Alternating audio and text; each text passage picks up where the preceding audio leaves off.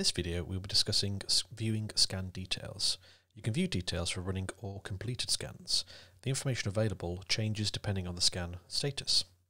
To view scan details, you can navigate through the various tabs. Firstly, we have the dashboard, which gives you your issues, severity, trends, scanned URLs, most serious vulnerabilities, and total issues.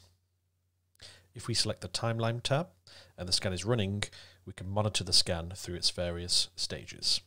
If the scan is completed, we can also scroll through the timeline and review all of the events. The Issues tab will detail the specific vulnerabilities that have been located during the scan. This is categorized based on the severity or the confidence level. Additionally, we have filters by new or regressed issues. The Scan URLs tab will detail all URLs that have been audited. Scan Stats will detail what has occurred during the scan in terms of the severity, the traffic, any changes relative to previous scans, and additional details such as the scanning machine used and scanner version.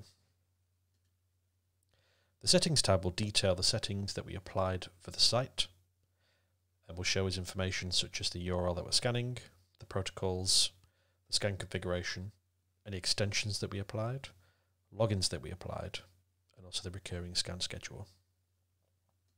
If we select the Reporting tab, once the scan is complete, we can review which reports we would like to download. And finally, we have the Logging tab, which will detail, firstly, the event log, and additionally, the scan debug log. The event log can be useful to review once the scan is completed. You can also download the event log should you require it for support issues. The same applies to the debug log, which will be required by Portswigger support should they need to review your scan for any issues. Thank you.